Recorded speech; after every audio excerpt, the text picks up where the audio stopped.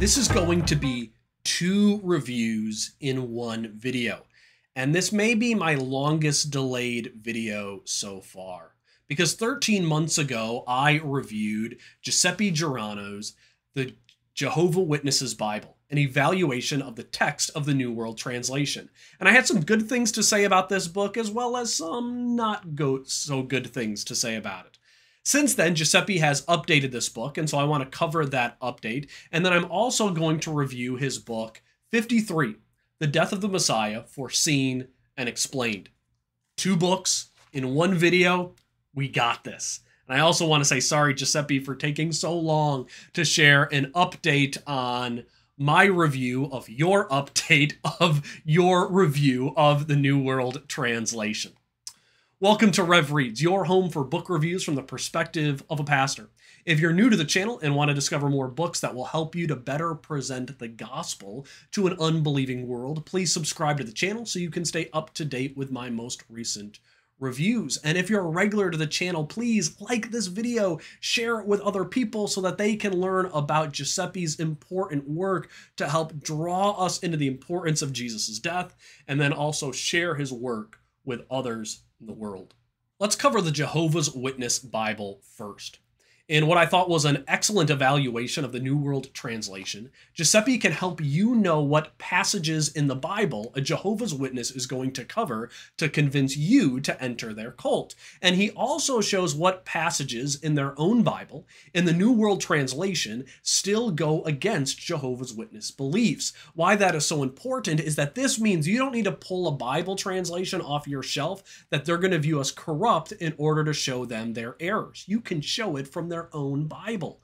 And what's best about this book, what I love the most, is the table of contents, because it just gives you a list of passages that they're going to cover. So if that Jehovah's Witness knocks at your door, you have a handy reference to go to in order to confront their arguments. Now, when I reviewed this before, my complaint in the book was that it simply had too many typos. Giuseppe doesn't speak English as his first language, and sometimes that comes through a little bit in his English work.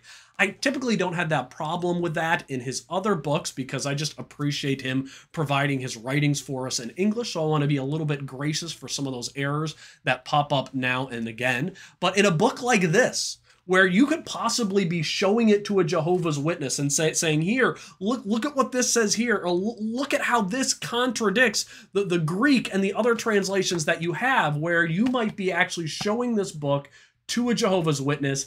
I think some of those language issues need to be cleaned up, and thankfully Giuseppe did that with his update. So if you get the Jehovah's Witness Bible, an evaluation of the New World Translation, make sure you get the 4th edition from 2022. That's the one that cleans up all those typos.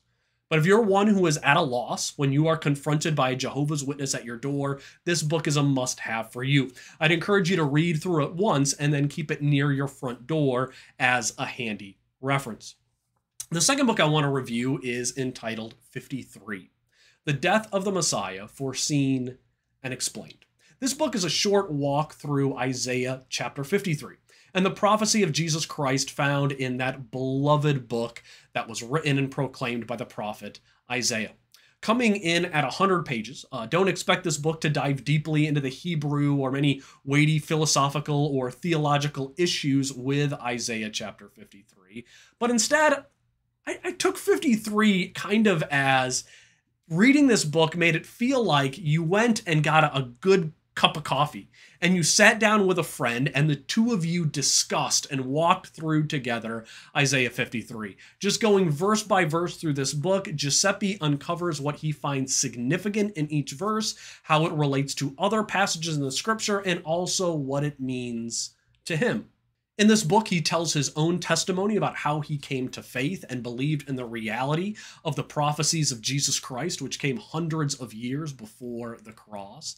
And then when he gets into the meat of this book, it actually reminded me of something I didn't really expect. It reminded me a little bit of reading the early apostolic fathers. I don't say that to say like, oh, I'm putting Giuseppe up on a level of Polycarp or Clement or Justin Martyr. But what it reminded me of is that once you get into the meat in this book is just filled with quotations from the Bible. And if you're reading those early apostolic fathers, one thing that you will see is that they are filled with so many quotations quotations, typically, especially from the Old Testament, normally in their writings, all throughout. And so Giuseppe's kind of doing the same thing in this book as he's showing how other passages in Scripture relate to Jesus's death, and specifically this prophecy in Isaiah chapter 53. For instance, he has a discussion on Jesus as the ram caught in the thicket, taking Isaac's place in Genesis 22. And it was great how he covered Abraham's faith and friendship with God, and why God's request to sacrifice Isaac. In Abraham's world, that request really wasn't all that unusual when you learn about the twisted behaviors of the ancient Near East gods. And so for us, that seems like the shocking and unusual part of Genesis 22. But for Abraham's world, the shocking part was God providing the sacrifice in the place of Isaac at the end. And it really highlights how our God is a God of compassion and love and grace, who is so distinct and separate from the gods of Abraham's day. And God continues to be the separate, compassionate, glorious one, even in our own day and age.